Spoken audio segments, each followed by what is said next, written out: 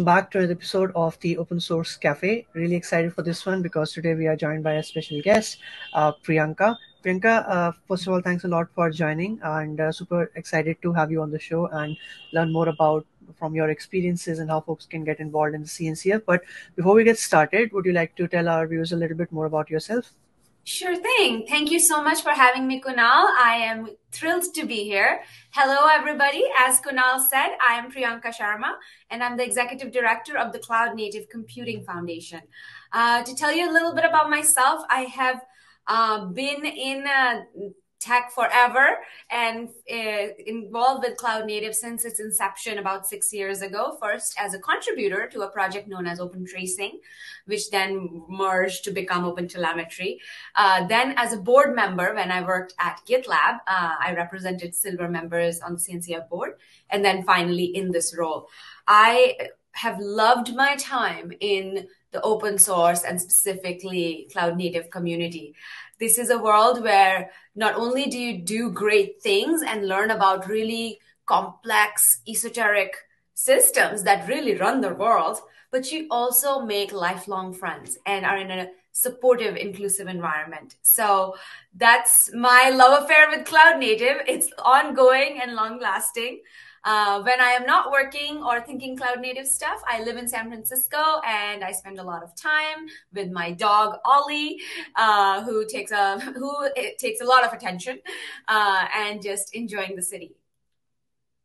Amazing, yeah, and thanks again once again for joining in. And about this session, we've been sharing in the CNCF students community a lot about the initiatives, how to get involved, so many LFX mentorship programs, and so many events and KubeCon and so on and so forth. So before we move any forward, all the links can be found in the description below. This is not just for students; it's for anyone who is just getting started. So you can get started at any age. It's an inclusive community. Even the mentorship programs that CNCF has, they're not just for students. It's like open to everyone, even working professionals who are just getting started take part in it. But in this session, we're gonna dive into what is CNCF and what is the purpose and stuff, and some of the ways via which you can get involved. So someone who may not have heard about the Cloud Native Computing Foundation, Priyanka, can you give a brief overview about what is the mission of CNCF and what is CNCF? Why is there a CNCF organization? Absolutely.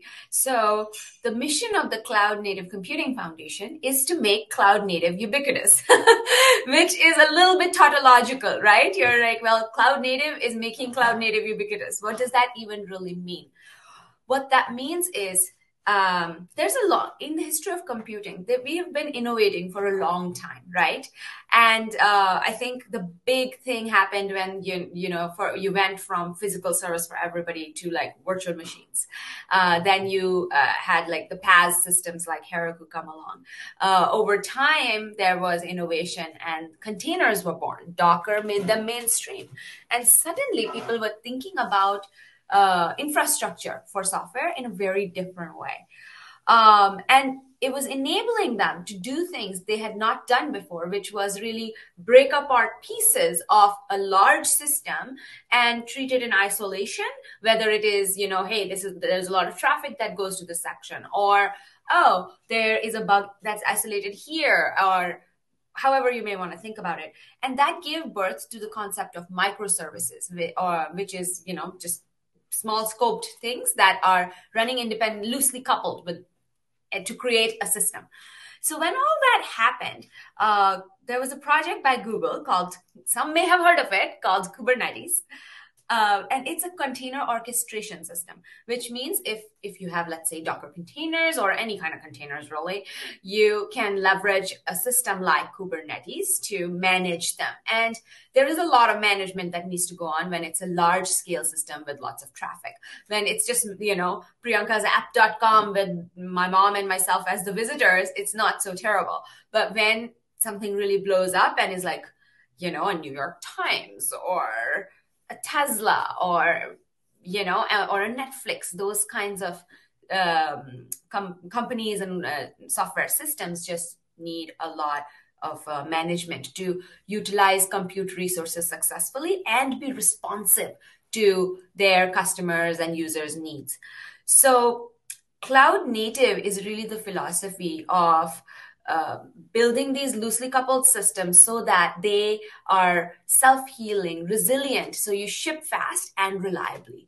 And a lot of it rests on this key open source project called Kubernetes, but really there's a constellation of projects around it that support the overall way of working, which would be called cloud native. So we have today over 122 projects. We when you and ultimately when you think of this cloud native way of working, it is very closely tied to the DevOps movement, where an engineer learns and understands about more than shipping the code, but also about running that code, securing that code, and managing that code successfully. So that's cloud native in a not very short nutshell, but hopefully that gets the point across. Thanks a lot for sharing, Priyanka. And you mentioned, like, how it was like for servers, racks, and then VMs came into picture and all this history as well. But you mentioned about projects. So Kubernetes was donated to the CNCF by Google, I think, Correct. 2014. Correct me if I'm wrong. But Yeah. when we talk about projects in CNCF, there's like, for someone who is new, they may not know about like sandbox and Mhm. graduated projects and incubating projects. But even before that, some folks may have this question like, why are these, like companies or whatever, giving away their projects to CNCF? What is the benefit? Sure. So I will tackle your first question about as your second question about why are companies giving away projects, and then I'll share the like different tiers and all that. So at its very core, CNCF is an industry consortium organization, which means we bring folks together who are competitors sometimes to collaborate on open source projects that benefit them all and therefore benefit the end user customers of all of these people. So that is at the heart of cloud native, and it drives very much from Kubernetes, which is cloud agnostic. It helps you run containers anywhere and including bare metal. So um, it was our it was in our core DNA to be thinking from an industry collaboration perspective.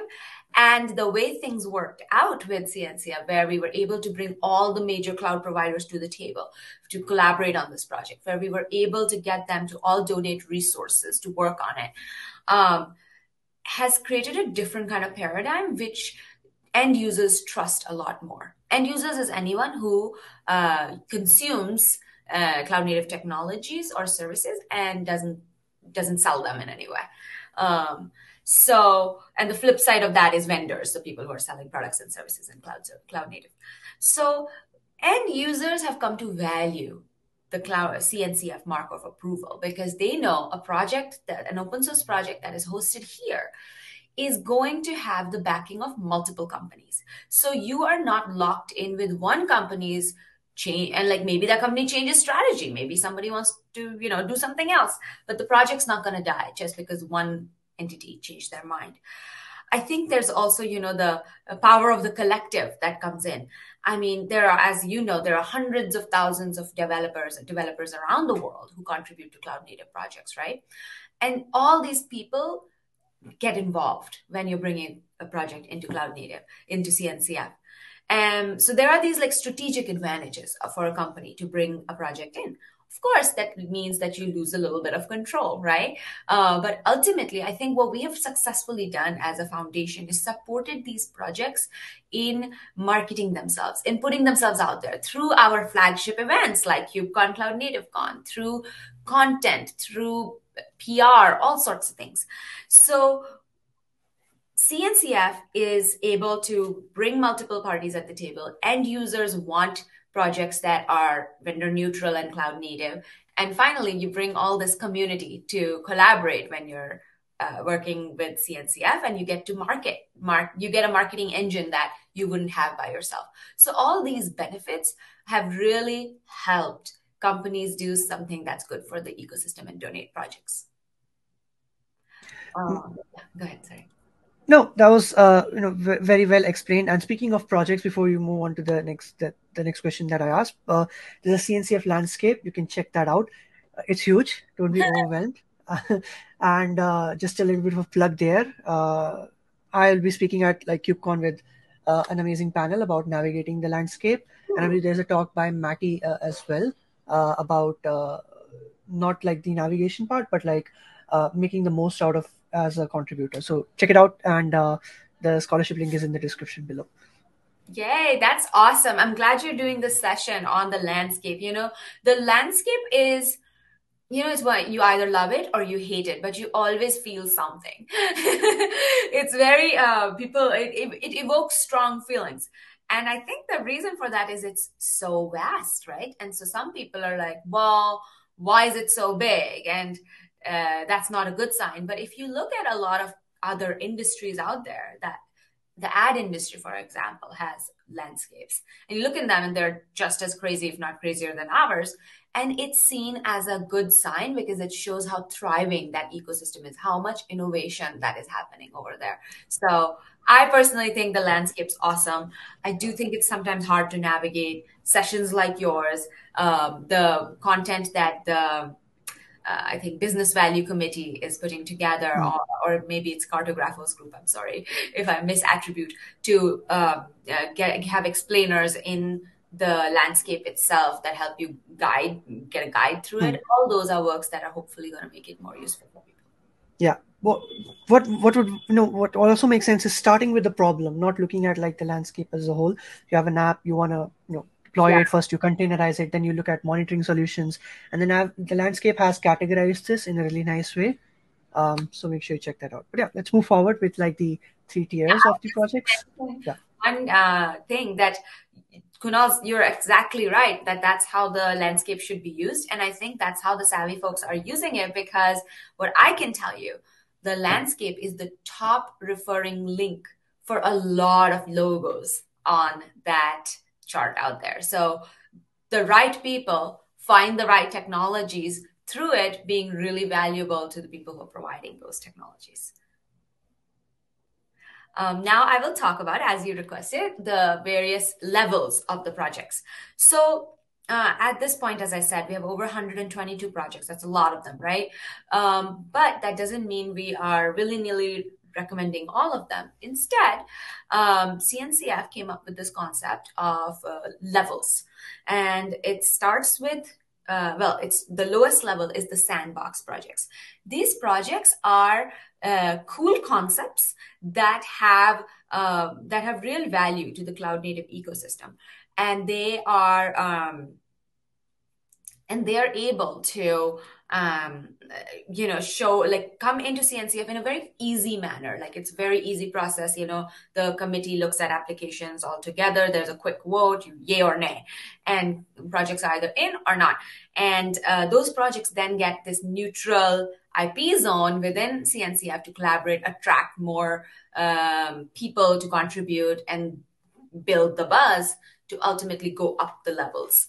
The next level would be the incubating projects. These are projects that are starting to demonstrate that they have adoption by end users. They're starting to demonstrate that more than one company is contributing to them. They're starting to show they have a good governance model. They're thinking about the security of the project, things like that.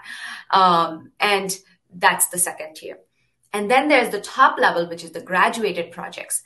These projects are our most, I would say, stress tested, most reliable, the ones that we are saying as CNCF that, hey, end users, you should feel free to use this in your production system and go live. And so those projects they go through security audits regularly. They have a guaranteed vendor neutral governance. They have a diverse community. They are doing testing. They're basically mature operations. And Kubernetes is obviously one of them. And then there are others like Fluentd is another graduated project. Envoy Proxy is another graduated project. We have all kinds of really awesome technologies that support the overall vision and mission of cloud native.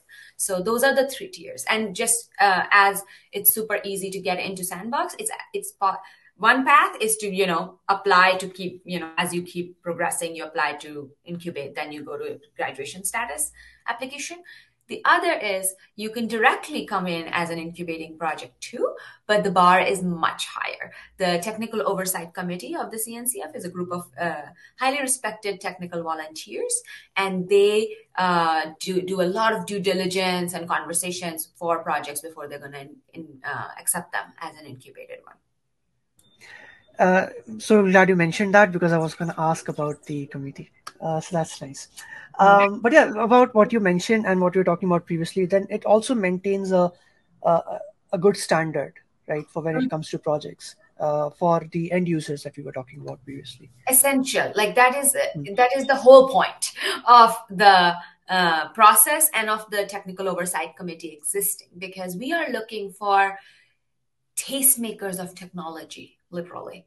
People who have seen distributed systems, whether in large scale vendors or in large scale end users, unique deployments, who've been around the block and who can really attest to the value of a certain technology and its maturity. Amazing. Thanks a lot for sharing, Priyanka. And I believe that gave you a good oversight about the CNCF and how it functions and the projects part. As always, everything is available on like the website. You can explore more about it. But now let's move into like some action items. So, what are some of, let's say, the initiatives run by CNCF and how folks can take part? Starting with like, let's say, the events. Priyanka. Sure. Yes. So, events are a very key way for communities to collaborate and come together, especially when you look at open source communities where people work for different companies. These events are the best way for people to come and talk about these technologies, get involved, start working together. And so that's why we in CNCF invest a lot in our events operation. So our flagship are the KubeCon Cloud Native Cons. You see my background, which shows our upcoming event, which is KubeCon Cloud Native Con Valencia in Europe. It's going to happen May 15th through 20th. But it's also going to happen in North America in end of October in Detroit. And in most years, we try our best to host one in China as well. This year is a little tricky, of course, as you might know. So these events, by the way, are the largest open source conferences in the world. They are some of the most fun times that I have ever had. We have a very high bar for the speakers who are accepted. Every talk must be vendor neutral unless it's very clearly marked as a sponsor keynote. And even then, actually, it's highly expected that you're going to be educating people in a technical perspective. The events are just, that's how I got really excited about this community, because I had such a good time and everyone was so welcoming and friendly. So those are our top events, but that's not all. In addition to that, we host a lot of project specific events like EnvoyCon, PromCon for Prometheus, etc. And sometimes they are co-located with KubeCons, and sometimes they're standalone. For example, Argo project is doing ArgoCon. That's on its own timeline. We also run support, or I should say, community-run events called Kubernetes Community Days. These have really blossomed in the last year, I would say, where individuals like you, me, anybody, we could create an event in a geo where we are based and locally get co-organizers, sponsors, and organize something that meets our guidelines in terms and conditions and gets support from our events team, but is community owned and operated, community run and operated. And so those have been really popular. We've hosted like 6 out of 7 continents are covered. Antarctica is the only one lagging behind. I wonder why. But we've had a bunch of them in India. We've had a bunch in the US, in Africa, Europe, of course. So these are different kinds of events that we do. And I'm sure there are ones that we do that I'm not even remembering right now, like all kinds of meetups, all kinds of community groups.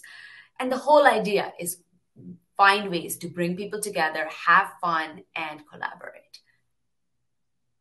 Amazing. And thanks for mentioning like the KCDs as well, because if you may not be able to attend KubeCon for any reason, I mean, it's a huge conference. We'll talk more about how CNCF makes it more exclusive for people, more inclusive for people who may want to attend. But yeah, speaking of KCDs, most of my viewers are from India. So KCD Bangalore event is coming up on 23rd. It's a virtual event. You can check it out. Yeah. But speaking of inclusiveness at CNCF, what are some of the ways in which folks who may not be able to attend, how CNCF supports them?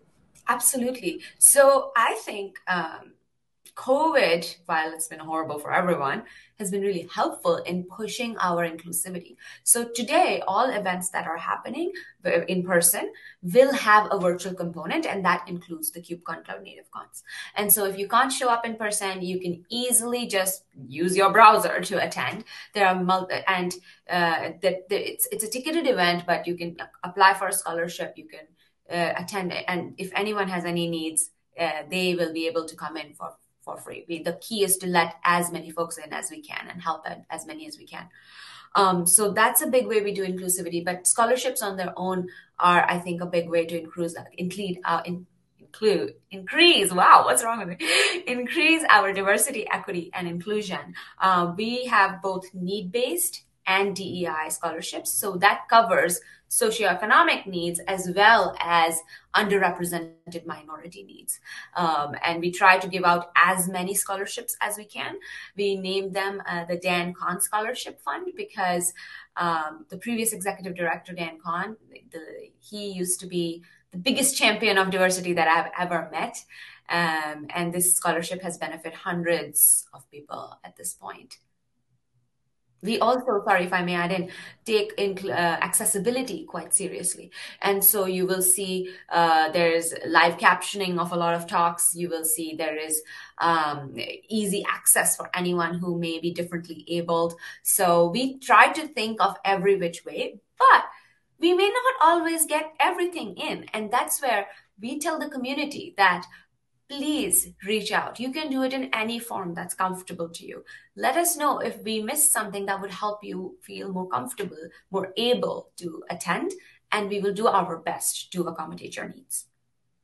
I love that, and it's not just for CNCF. If you're running your own community as well, so needs that are met and needs that are not met. The ones that are not met, just be straight up ask them, like we would try to make it happen like in the next event. What is your feedback? So collecting feedback is extremely important. We'll talk more about like case studies shortly, but there was one thing I wanted to mention. Yeah, I was a diversity scholarship recipient in like 2019. One thing I want to mention, since a lot of students would be applying. Oh, by the way, as of right now, more than 2,000 folks have already applied. So if you are a student, you want to attend virtually, the link is in the description below. You can feel free to apply. But what you may be wondering is, and I'd love to hear Priyanka's thoughts on this as well, like folks who are just getting started out, they may not know much, and they may feel like, what do I have to offer to the conference? Even though now we have the student track and one-on-one tracks, how would you combat this feeling, Priyanka? What would your message be to them? So my message is there's always going to be a first time, right? And that was true for me in the first KubeCon I attended in Seattle. And I was very, very nervous because I was like, I'm going into this event where there are the giants, intellectual giants of systems are going to be there. And I like just got into the space. What do I know? And while that's all true, the best thing about the KubeCon Cloud Native Cons is that you walk in and so many people of different levels of experience and knowledge just pull you in. They're like, when I first went in, people were like, hey, how are you? Tell us more about why you're here. And you just have, everyone's so kind that I felt at ease very quickly. And I've heard this experience repeated by other people as well. So I have confidence in our community that they will make sure to welcome you when you come in for a first time. So that's on the human level. Then on a technologies level, as Kunal mentioned, right, we have the students track that is designed just for you. And that's a great one to start with. And the 101 track is also excellent. One more track that I would recommend is the business value track. That is a new one that we incorporated, which has been doing really well because the business value track is about, okay, we have all these cool technologies. How do they connect to the outcomes that a company may care about, whether it is better customer experience, whether it is financial results, whether it is building a community, whatever it might be. And so those sessions, in my opinion, paint a full picture to really understand the value and importance of cloud native. So I would say those tracks are essential. And then I think it's really important to participate in the most famous of all, the hallway track, which is when you're between sessions, just go up to people, start talking to them. Even this is the crazy part.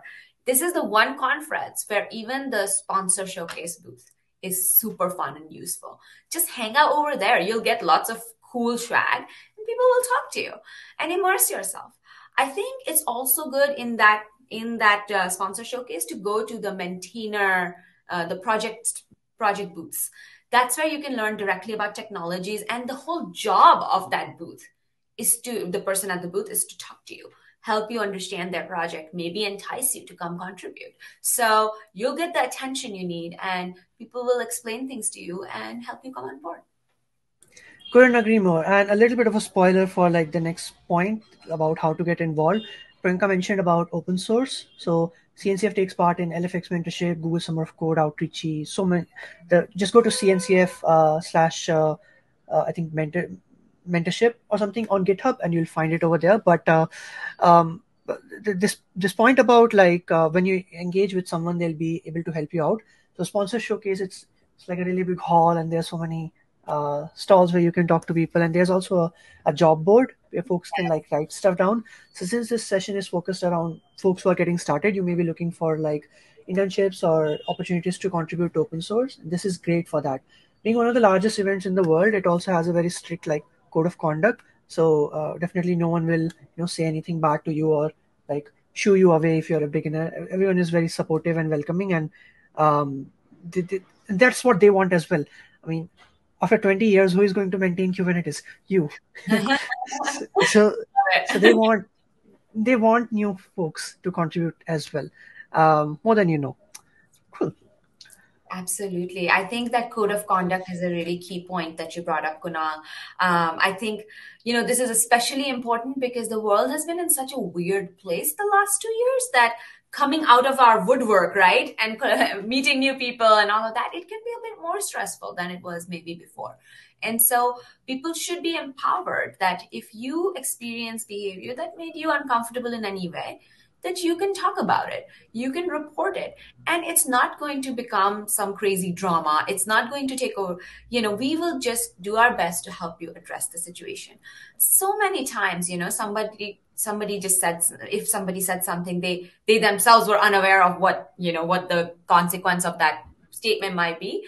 And what I have found is that whenever someone has called that out, most people are immediately rectifying the situation, and ultimately that creates a better environment for those two people to interact again, for the overall ecosystem to be better.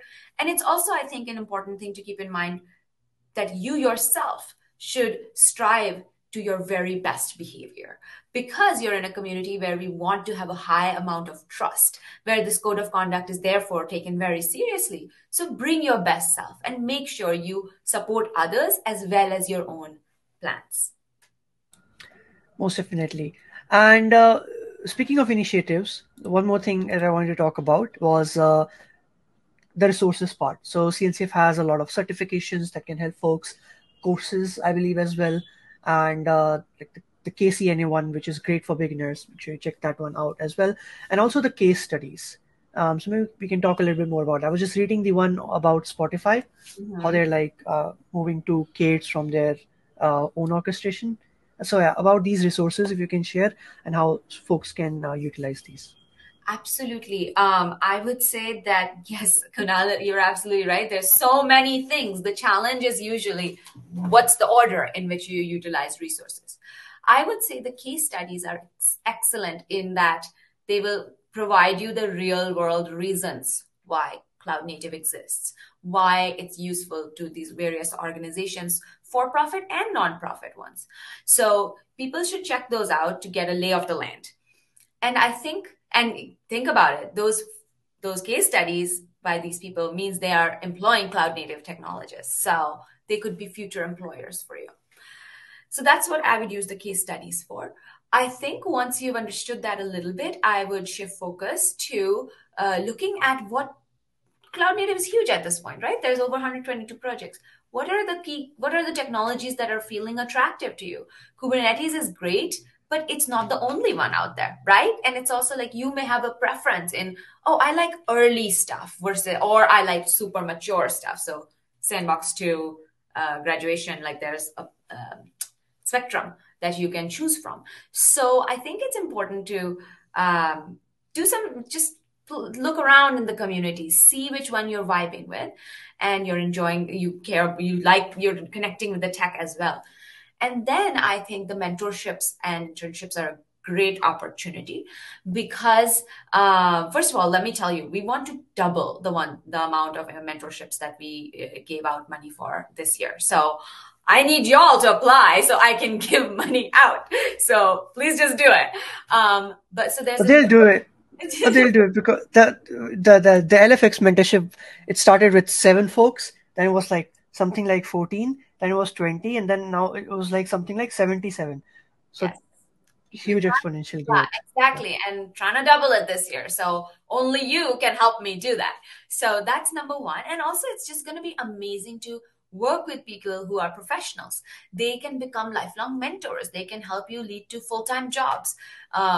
So it's very rich experience. And there's all kinds of stuff you can do, by the way. There's also like technical documentation. There's core technology. There's all kinds of stuff. So check that out and apply liberally, apply to a lot of places and see where you get in. And then I would say, in order to really get like the final stamp of approval, so to speak, it's really helpful to do the certifications. As Kunal said, the KCNA is a great starting point. It's for people who are completely new to cloud native tech. I would argue that it's helpful to do that before you even do a mentorship. You don't need to wait for mentorship to do that one. In fact, it'll prepare you to apply for a mentorship. And the others, which is CKA, Certified Kubernetes Admin, and CKD, AD, which is Certified Kubernetes Application Developer. And lately we have Certified Kubernetes Security Specialist. This is a good suite of certs to do to become really attractive to employers, because then it's like, okay, they definitely know this aspects of the technology. And by the way, I just mentioned the certs that are our biggest and most popular. There's lots of new stuff coming out, first of all, and there's lots of courses, etc., for many of the other projects. So it's not all Kubernetes. So check out our course and certification catalog. And I would say, so to order this, first, case studies, second, KCNA, third, start exploring various projects and thinking about what internships to apply to, mentorships. And you can choose to parallel process or one before the other certs and a mentorship. So that's the path I would go down. Awesome, complete roadmap here. And I would also like to give a huge shout out to all there's so many content creators who are CNCF ambassadors creating content around DevOps and stuff. So check out their channels as well. They're doing some amazing work. One more thing I wanted to talk about, and we're almost like at the end of the session, was so we mentioned how to get involved. So there's, just to wrap up, KubeCon, internship programs, community groups, open source, which can be, by the way, like code and no code contributions. Yes. I did a session with Divya and Savita on no code contributions to Kubernetes. You all can watch that one to learn more about that.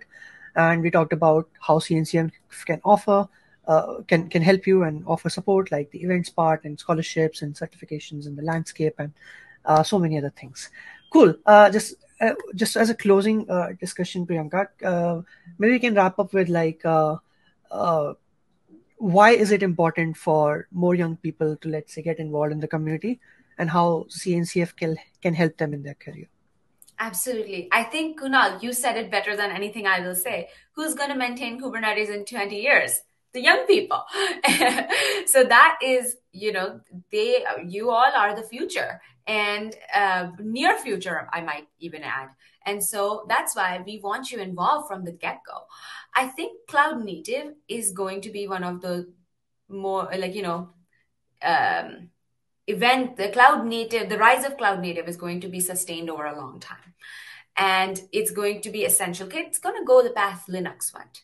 Linux, like, no one's forgotten about Linux. It's been 30 years, right? And that's the path we expect cloud native to take. We need technologists in every generation, in every cohort, to be familiar expert in these technologies because it's become the building block of all innovation. So that's why it's never going to go out of style. You're always going to be employable. And it's a pretty nice community where things are fun. So that's why I think people should join in hordes and droves and find their space here. And I think they will be rewarded in many different ways.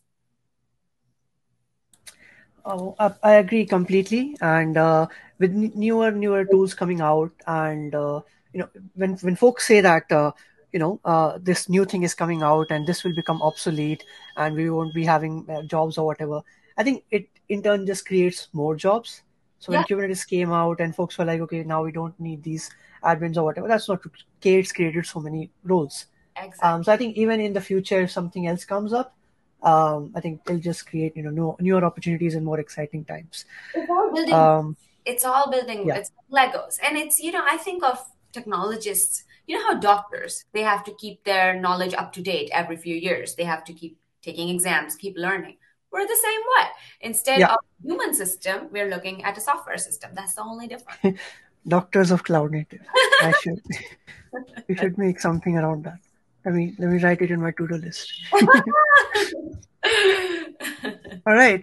Thanks, Priyanka, for joining. This was great. And for everyone else, if you want to learn more about CNCF and everything else we discussed, you want to get a taste of it, check out the link in the description below. You can attend KubeCon virtually for free. As a student, all you need to do is sign up via the form below. And yeah, this hybrid approach to events is amazing. Uh, More and more people can participate. So yeah, do apply and we will see you there, and the agenda is also live for the schedule, so you can build your own schedule and check out the talks you want to attend. By the way, all talks are also uploaded on YouTube. If you miss out on something, you can watch it later.